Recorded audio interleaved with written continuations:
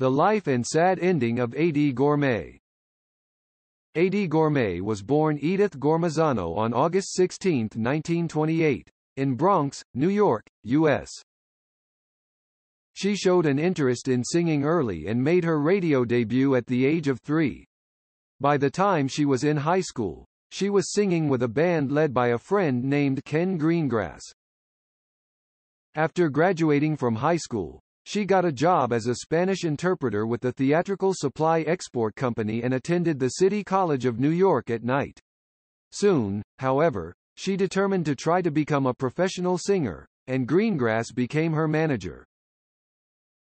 In 1950, she was hired by bandleader Tommy Tucker and toured with his group for 2 months.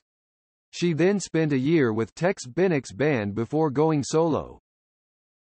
In 1952, she was signed to Coral Records, which released a series of singles, beginning with That Night of Heaven.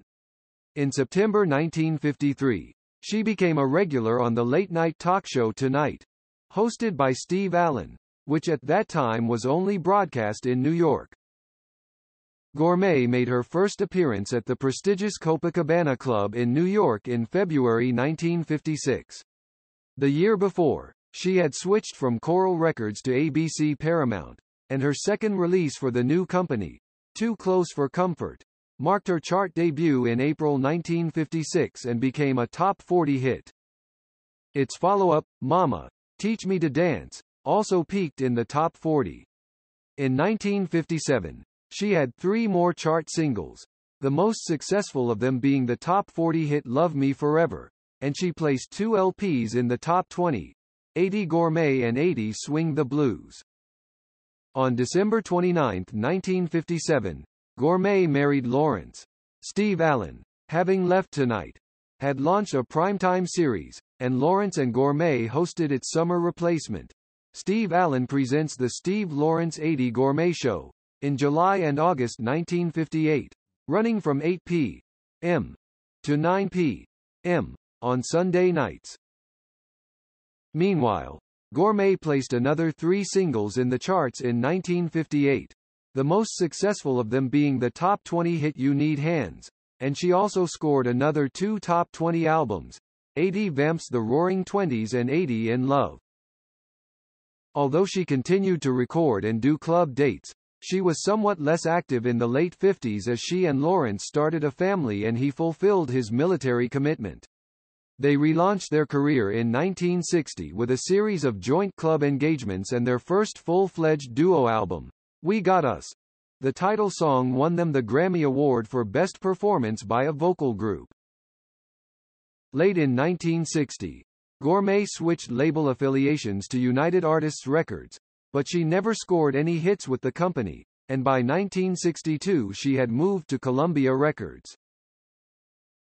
Her first single, a revival of Yes My Darling Daughter, became a top 10 hit in the UK in the summer of 1962, but in the US she reignited her recording career in early 1963 with Blame It on the Bossa Nova, written by the Brill Building songwriting team of Barry Mann and Cynthia Weil, which reached the top 10 and earned her a Grammy nomination for Best Female Vocal Performance. During the rest of the year, she placed 4 more singles in the charts, 2 of them with her husband, billed simply as Steve and Eydie. Those duo records, I Want to Stay Here and I Can't Stop Talking About You, reached the top 40, as did Gormé's solo album Blame It on the Bossa Nova. Like all traditional pop singers, Gormé was thrown into the shade by the British invasion of 1964. She did manage to get some attention, however, by teaming up with the trio Los Panchos and recording a Spanish-language album, Amor, that spent 22 weeks in the charts. She and the trio followed with more Amor in 1965. Meanwhile, she was also delving into contemporary show tunes for her singles, cutting Richard Rodgers and Stephen Sondheim's Do I Hear a Waltz?, Burton Lane and Alan J. Lerner's What Did I Have That I Don't Have?, and Jerry Herman's If He Walked Into My Life. The last of these gave her a top 10 easy listening hit in 1966 and brought her her first solo Grammy Award for Best Female Vocal Performance. In the same year, Her Don't Go to Strangers LP became a top 40 hit, and her Spanish-language holiday collection Navidad Means Christmas reached the top 10 of the Christmas chart. Gormé continued to record and to chart in 1967, but with diminishing results. Her solo album, Softly, As I Leave You, reached the top 100, which charted better than her duo album with Lawrence, Together on Broadway, did, and by the end of the year Columbia had issued Eydie Gormé's Greatest Hits, a sign that the label felt her biggest success was behind her. Meanwhile, she and Lawrence had ambitious plans. They had arranged to co-star in a Broadway musical, Golden Rainbow, an adaptation of the Arnold Schulman plays A Hole in the Head, but with a new song score written by Walter Marks.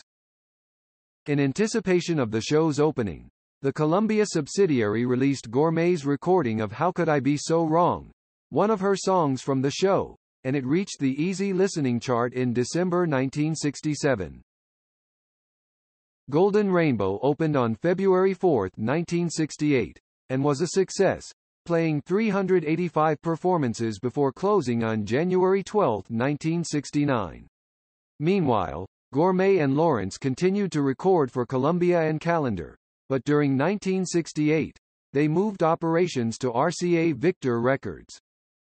The new label initially scored with their duo LPs What It Was Love, and Real True Lovin' in 1969, but in the fall Gormé's solo single Tonight I'll Say a Prayer got into the charts, followed by an LP of the same name released in February 1970. By the early 70s, traditional pop singers were having trouble maintaining their berths with the major labels. Gormé and Lawrence continued to record for RCA Victor into 1971, scoring several easy listening chart entries, then switched to MGM Records, which tried to make a last stand for traditional pop with performers like them and Tony Bennett. There was a Gormé solo album, It Was a Good Time, in 1971, and a duo album, The World of Steve and Eydie, in 1972, that produced a final pop singles chart entry, We Can Make It Together, featuring the Osmonds. This was followed by a few singles in 1973. After that, Gormé was no longer a factor in the pop charts. Fortunately, she and Lawrence had built up a steady following for club and television appearances. In 1975, they had a TV special, Our Love Is Here to Stay, that was their tribute to George Gershwin. It spawned an LP and won an Emmy Award. For Me, meanwhile, turned to the Latin market.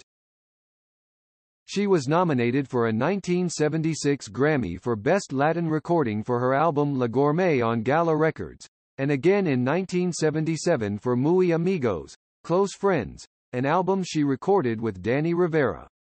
There were also occasional English-language recordings.